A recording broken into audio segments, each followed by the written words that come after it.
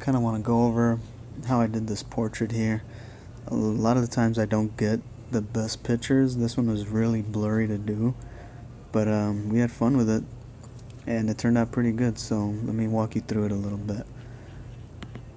So the way it starts, I'm kind of just doing an outline of everything on my iPad, and I'm just kind of guessing and seeing around where I think everything is. With a blurry picture, it's extra hard because the lines aren't very clear. You don't know where to put things.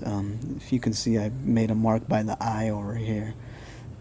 Now what I'm doing is I'm kind of going back, I'm turning things on and off, and I'm rechecking everything.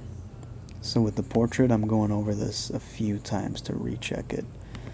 After I kind of have a pretty good sense of it, I'll add the extra elements. This one had a frame around it, and I also added a saw and a hammer to the bottom of that.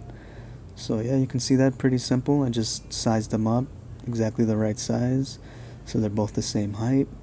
I outlined those, and then we went back into it and put everything together. I ended up making the frame a little bit bigger to fit more of this wood texture, but overall it turned out pretty good. He was really happy with it, and I was glad that I could actually work with this blurry picture.